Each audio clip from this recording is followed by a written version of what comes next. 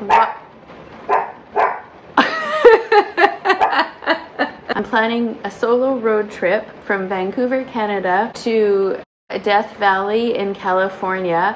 I've never taken my camper van across the Canadian border and I'm scared. I'm surprisingly scared to travel into America. There are three main reasons. Maybe my tips for overcoming my fear of traveling solo in a camper van will help you overcome your own fears. Tip number one is to stop talking down to yourself. What I'm doing to myself is saying stuff like, you're 52 years old, so it's not like you're a teenager. You have traveled all over the world practically. You lived in Africa for 3 years. You've already been traveling in your camper van doing solo road trips. What is wrong with you? Why are you so scared to just travel? It's only like 20,000 kilometers to go to Death Valley. Don't do this. Don't talk to yourself like that. It is not only unhelpful, it actually makes everything worse. Tip two is to try and be specific about why you're afraid. So instead of having a vague, general, I'm just scared to go to America. Why am I so worried about driving through Nevada and California on my own in a camper van with British Columbia license plates? I think it's because of Thelma and Louise. Maybe I've been listening to the news too much about some not so good things that are happening in America, but even just saying that helps. It helps to get specific about my fears, and saying them out loud helps me see that I really have no rational reason.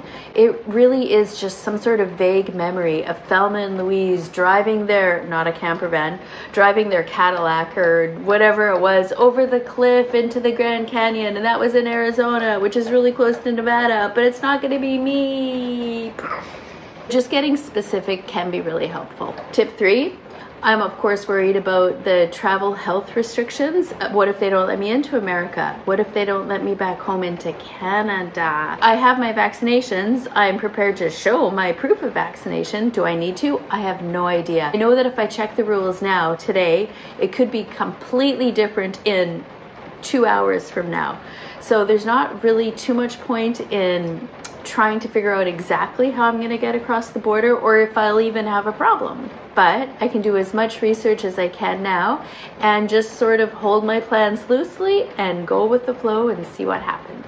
Tip number four for feeling safe and comfortable on a solo road trip is to look at your past trips if you've traveled before. And if you're a woman over 50 in a camper van, like me, probably you've done at least a little bit of traveling in your past. When I look back at my previous trips, I've never had a problem. Traveling in Nepal, Dubai, Hong Kong, New York City twice by myself. So why am I so scared this time?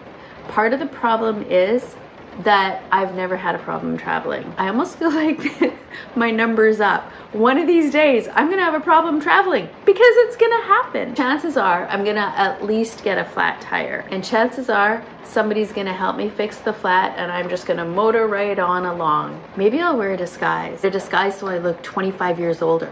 Because, you know, if I'm a 75-year-old woman, no one's going to want to hurt me. Tip number 5 is to listen to Gary Zukav. A young couple were visiting Vermont. They saw this old man rocking on his front porch, and they decided to stop. They were thinking about moving to this town, and they said, "What are the people like here?" And the old man said, "What are the people like where you live?" And they said, "They keep to themselves, not too friendly. They don't care for others." And the old man said, "People here are like that too." 2 weeks later, another couple came to the same old man and asked him the same question. "What are people like here?" And the old man said, "What are people like where you live?" And they said, "Well, they're kind, generous, care for one another, supportive." And the old man said, "People here are much like that too." So if I go to America thinking that people are going to try and hurt me, that they're gonna steal my tires or my hubcaps, that they're gonna not want me there because of the pandemic, I'm kind of worried about that. Death Valley, maybe that's the reason I'm afraid. If I go and I expect bad things to happen, chances are bad things might happen. But if I go expecting to meet kind, friendly, warm, welcoming people, Californians, Nevadans, Washingtonians, Oregonians, then that's what I'll meet. I'm actually now kind of excited to go on this road trip to California. I hope my tips have helped you think a little bit about not being afraid of going on a solo camper van road trip. Take good care of yourself because you are worth taking good care of. Mwah. The dog didn't bark once.